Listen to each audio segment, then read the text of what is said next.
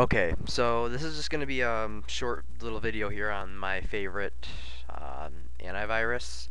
It's pretty well known. It's called AVG Free, or AVG if you don't get the free version, obviously. But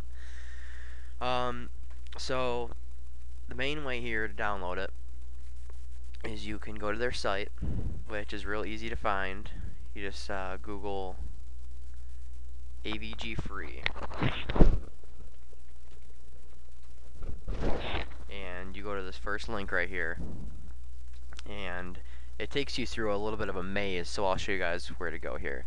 Get the free basic version here, scroll down, in this first column click download. You click download again right here, and then it'll bring you to CNET, which is download.com also, and just click download again. That's where it'll finally bring up your download. Alright, so we're pretty much just going to talk about a couple of things once you have it that I really like about it. So the reason I think you should get AVG is because, first of all, well, it's well known because it's good, and there's a couple other ones that people say are better, but I think AVG is the best.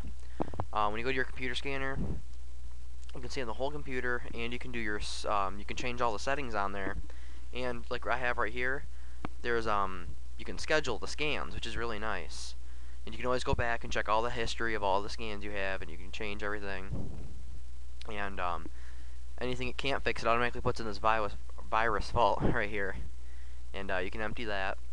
And I also like the fact that when you change the scan settings, you can do additional settings, and you can shut down the computer once it's done doing it. So, you know, like you can just run the scan and then go to bed and it'll be fine.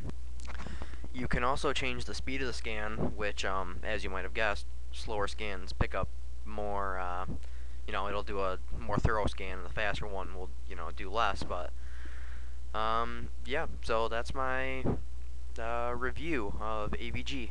So, good luck, and, have fun cleaning up your computer.